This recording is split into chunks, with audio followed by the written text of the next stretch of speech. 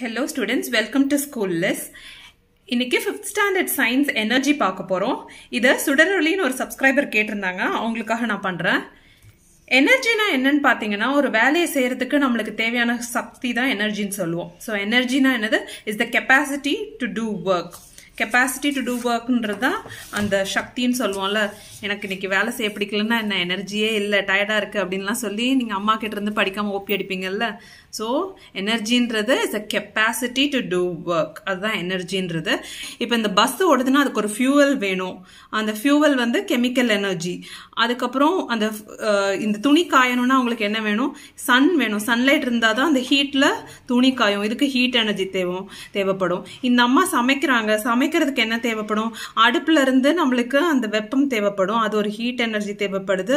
அதுக்கப்புறம் சமைக்கும் போது கெமிக்கல் ரியாக்ஷன்ஸ்லாம் நடந்துதான் குக் ஆகும். அது ஒரு chemical energy. So to work in laptop, so ஒரு இடத்துல உட்காந்து ஒர்க் பண்றோம்னா அதுக்கு நம்மளுக்கு எலக்ட்ரிக்கல் எனர்ஜி தேவைப்படும். கரண்ட் வச்சாதானே லேப்டாப் ஒர்க் ஆகும். So to work in laptop we need electrical energy. So இந்த மாதிரி வெவ்வேறு எனர்ஜிஸ் நம்மளுக்கு தேவைப்படுது. என்னென்னலாம் பார்க்கலாம். முதல்ல நம்ம பார்க்க போறது mechanical energy.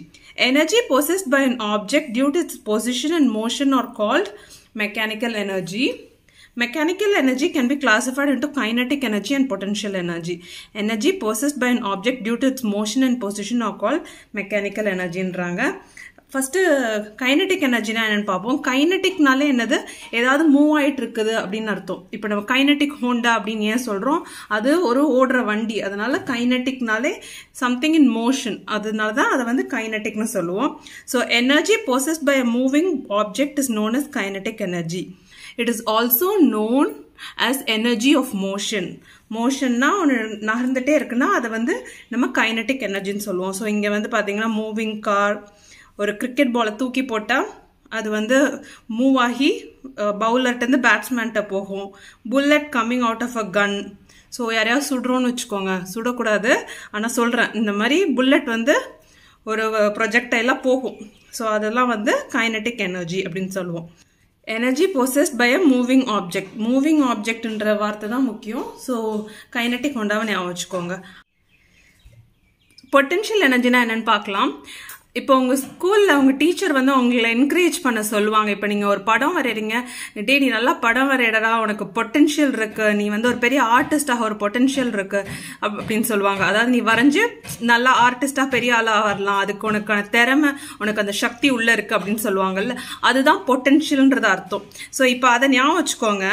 Energy possessed by an object which is at rest is known as potential energy. இப்போ இங்க பாத்தீங்கன்னா இந்த எலாஸ்டிக் பேண்டை நம்ம இழுக்கிறோம்.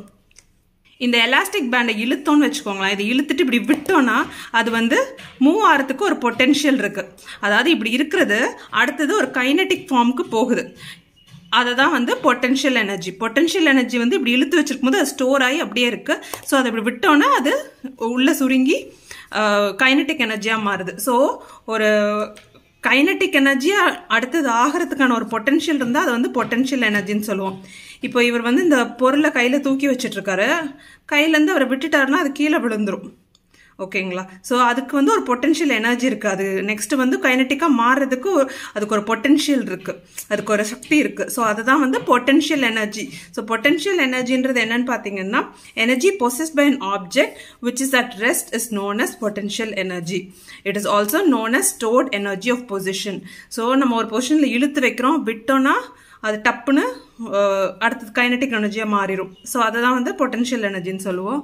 நீங்கள் இந்த ஆங்கிரி பேர்ட்ஸ் விளையாடுவீங்கல்ல, அதில் பார்த்தீங்கன்னா தெரியும். நீங்கள் அந்த ரப்பர் பேண்ட் மாதிரி இருக்கிறத வச்சு பேர்டை இழுத்தீங்கன்னா அது நம்ம எவ்வளோ இழுக்கிறோமோ அது சக்திக்கு அது வந்து நெக்ஸ்ட் பறந்து போகும். ஓகேங்களா? ஸோ அங்கே என்ன நடக்குதுன்னா ஒரு பொட்டன்ஷியல் எனர்ஜி வந்து அடுத்தது கொஞ்ச நேரத்தில் கைனடிக் எனர்ஜியாக மாறப்போகுது. ஆங்கிரி பேர்டு ஞாபகம் வச்சுக்கோங்க. நம்ம அந்த கேட்டபுல்ட், இந்த மாதிரி ஒரு கேட்டபுல்ட் இருக்கும், அதை வந்து இழுக்கும் போது அந்த ஆங்கிரி பேர்ட் நம்ம எவ்வளோ தூரம் இழுக்கிறோமோ அது வரைக்கும் பொட்டன்ஷியல் எனர்ஜி ஃபார்ம் பண்ணிட்டு நெக்ஸ்ட்டு அது கைனடிக் எனர்ஜியாக பறந்து போய் டிஷ்யூம்னு அந்த பிரிக்ஸை பிரேக் பண்ண போகுது. ஓகேங்களா? அதுதான் பொட்டன்ஷியல் எனர்ஜி. எக்ஸாம்பிள்ஸ் பார்த்தீங்கன்னா object lifted above, stone in the stretched rubber band, water in the dam. Water in the dam வந்து வாட்டரை வந்து அடைச்சி வச்சிருக்கோம். ஸோ அதை வந்து திறந்து விட்டுட்டோம்னா அது அடுத்தது கைனடிக் எனர்ஜியாக போய் it will create energy. So அதனால தான் வந்து பொட்டன்ஷியல் எனர்ஜின்னு சொல்கிறோம். Next use of mechanical energy பார்க்கலாம். நம்ம இப்போ இந்த வாட்டர் சொன்னல, வாட்டரை டேம்ல ஸ்டோர் பண்ணி வச்சிருக்கோம். அதை திறந்து விட்டோம்னா அது அப்படியே மடை திறந்த வெள்ளம்னு சொல்லுவாங்கல்ல, ஃபாஸ்டா தண்ணி போய் என்ன பண்ணும், கீழே வந்து ஒரு ரோட்டார் மாதிரி வச்சிருப்பாங்க, ஒரு சுத்துற ஃபேன் மாதிரி இருக்கும். அந்த ஃபேனை வந்து சுத்த வச்சு அதுல இருந்து எலக்ட்ரிசிட்டி ஜெனரேட் பண்ணும். ஓகேங்களா, அதுதான் வந்து அந்த கான்செப்ட். எப்படி ஹைட்ரோ எலக்ட்ரிக் ஸ்டேஷன் எல்லாம் அதான் பண்ணுவாங்க. ஸோ அந்த மாதிரி என்ன ஆகுதுன்னா, kinetic energy of water is converted into electrical energy.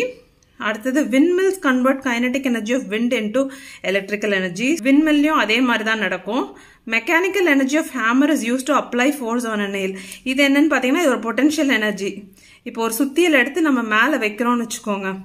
சுத்தியல் எடுத்து என்கிட்ட இப்போ சுத்தியல் எல்லாம் இந்த கட்டை இருக்குன்னு வச்சுக்கோங்க. இந்த கட்டை இப்படி மேலே வைக்கிறேன், வச்சுட்டு இது ஒரு பொட்டன்ஷியல் எனர்ஜி கிரியேட் பண்ணி இப்படி போட்டேன்னா கைனடிக் எனர்ஜினால அது வந்து அடிப்படும். இது நீ எவ்வளோ மேல இருந்து ஓங்கி அடிக்கிறீங்களோ அவ்வளோக்கு வந்து அதிகமாக ஃபோர்ஸ் இருக்கும்ல. ஸோ அந்த மேலே ஹைட்டாக வைக்க வைக்க பொட்டன்ஷியல் எனர்ஜி இன்க்ரீஸ் ஆகிட்டே இருக்கும். ஸோ அதுதான் potential energy. Mechanical energy can bring a moving body to rest and make a body at rest to move. So இங்கே பார்த்தீங்கன்னா உங்களுக்கு தெரியும்.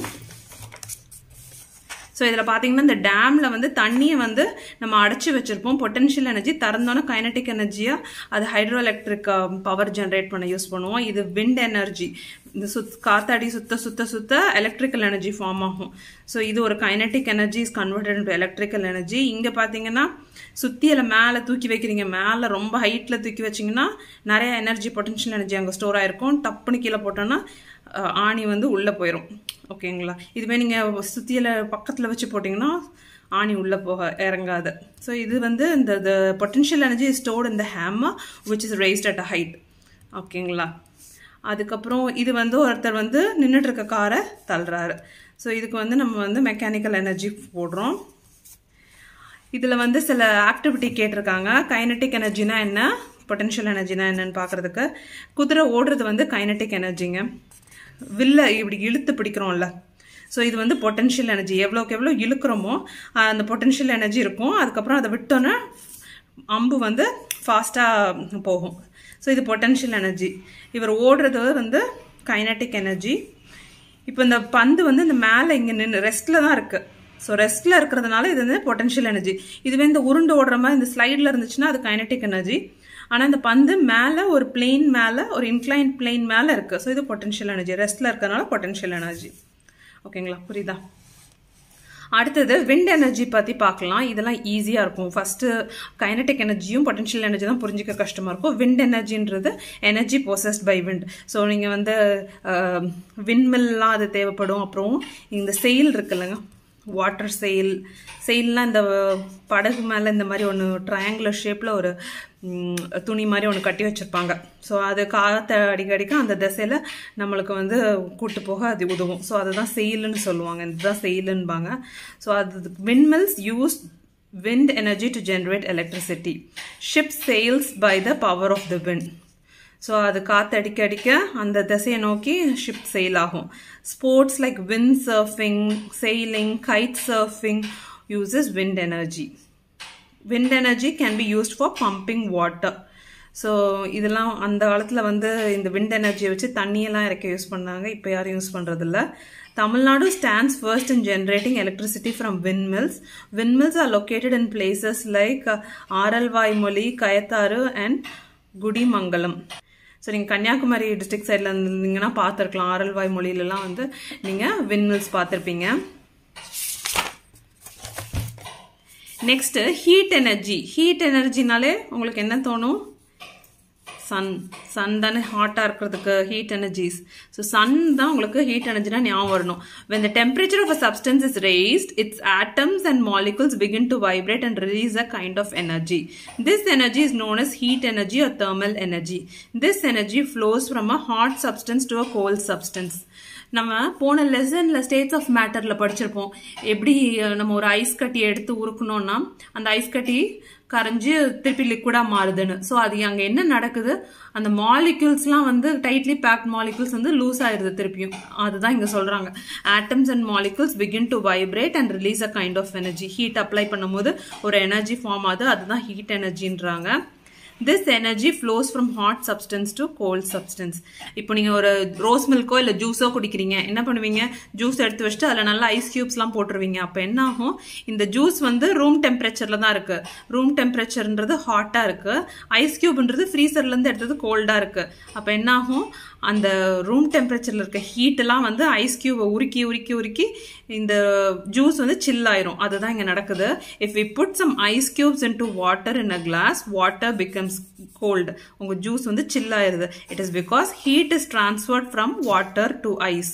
So அந்த ஹீட் வந்து உங்களோட ஜூஸ்ல ரூம் டெம்பரேச்சர்ல இந்த ஜூஸ்ல இருந்து ஐஸுக்கு போய் அப்படியே உங்க ஜூஸ் வந்து கூலா சில்லுன்னு குடிக்கிறீங்க. அடுத்தது இங்க do you know ன்னு கேட்டிருக்காங்க. Heat is the total energy of the molecules in a body. Temperature is a measure of heat in a body. Okay, இது நம்மளுக்கு தெரியும். இங்க ஆக்டிவிட்டி கொடுத்துருக்காங்க. உங்க கையை வந்து நீங்க இப்படி ரெண்டு கையை வந்து இப்படி பண்ணிட்டு இருந்தீங்கன்னு வச்சுக்கோங்க. கொஞ்ச நேரத்துல வெப்பமா இருக்கும். இந்த வெப்பம் எதனால வருது? It is generated, the heat is generated by friction. ஃப்ரிக்ஷன்ன்றது தான், ரெண்டு தான் உரசணும்னா கிடைக்கிறது தான் ஃப்ரிக்ஷன். அந்த உரசுற நிகழ்வை தான் ஃப்ரிக்ஷன்னு சொல்லுவாங்க. ஆதி காலத்துல மனுஷனே வந்து ரெண்டு கல்லை உரசி தானே தீ கண்டுபிடிச்சாங்க. ஃபிளின் ஸ்டோன் அப்படின்னு சொல்லி நம்ம படிப்போம்ல ஹிஸ்டரியில. ஃபிளின் ஸ்டோன் அது வந்து இந்த ரெண்டு கல்லை உரசினதுனால தான் கிடைச்சிச்சு. ஸோ ஃப்ரிக்ஷன்னால ஹீட் ஜென்ரேட் பண்ணலாம். இது கெமிக்கலால் எப்படி ஜென்ரேட் பண்ணலாம்னு பார்க்கலாம். லைம் பவுடர், நம்ம சுண்ணாம்பு மாதிரி ஒரு பொருள், அதை தண்ணியில போட்டிங்கன்னு வச்சுக்கோங்களேன். அப்புறம் தொட்டிங்கன்னா கையை வச்சு தொடக்கூடாது. தொட்டிங்கன்னா அந்த கிளாஸ் வந்து கொஞ்சம் வெப்பமா இருக்கும். அதனால அது ஒரு கெமிக்கல் ரியாக்ஷன்னால அந்த ஹீட் வந்து ப்ரொடியூஸ் ஆகுது. ஸோ இங்கே அதான் சொல்லியிருக்காங்க. Heat is produced by friction and chemical reaction also. Sun is the primary source of heat energy. எது primary source of heat energy னா sun is the primary source of heat energy. sun வந்து இன்னொன்னுக்கும் primary source என்னன்னா லைட்டுக்கு. So uses of heat energy பார்க்கலாம். Heat energy obtained from power station is used to generate electricity. Heat energy obtained from petrol and diesel is used to run vehicles. So நம்மளோட போடுற fuel வந்து it will burn and become into gas, and அதனால தான் அந்த case வந்து பிஸ்டனை move பண்ணும், push பண்ணும். அதனால தான் வெஹிக்கிள்ஸ்லாம் ஓடும். We cook food with the help of heat. Okay, heat energy renders the food material soft and easy to digest. So ஃபுட்டை குக் பண்ணாமல் சாப்பிட்டீங்கன்னா எவ்வளோ கஷ்டம்னு உங்களுக்கு தெரியும். ஸோ ஹீட் எனர்ஜி வந்து பாதி வேலையை பண்ணுறது, சாப்பாடை வந்து டைஜஸ்டபிளாக ஆக்கிறது. So heat energy renders the food material soft and easy to digest. Heart substances like iron R heated to mould them into different shapes.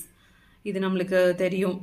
அயனை வந்து நல்லா உருக்கி தான் வெவ்வேறு ஷேப்க்கு கொண்டு வருவாங்க. Not just iron, any metal heat apply பண்ணாதான் வந்து அது வந்து ஈஸியாக நம்மளால வெவ்வேறு ஷேப்ஸ் எடுக்க முடியும்.